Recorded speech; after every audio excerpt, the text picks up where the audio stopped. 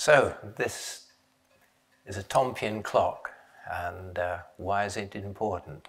Well, Tompion became the most famous of all the London clockmakers in the early days of horology. Tompion was born in a little village just outside Northill in Northamptonshire in 1639, and he turned up in London in the most amazing period of London's history.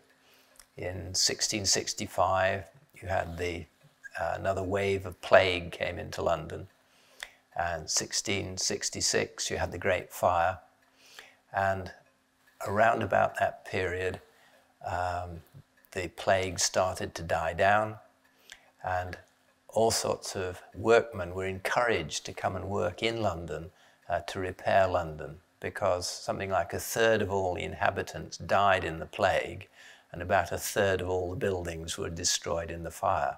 So it was a very, very turbulent period of London's history.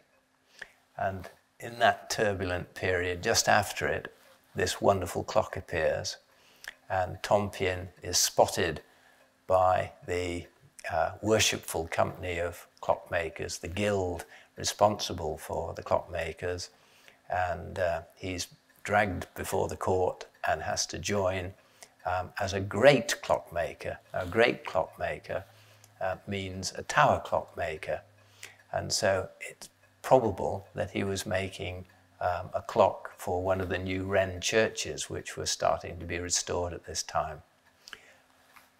Then somebody asked him for a clock, and this is what they got. Isn't it wonderful?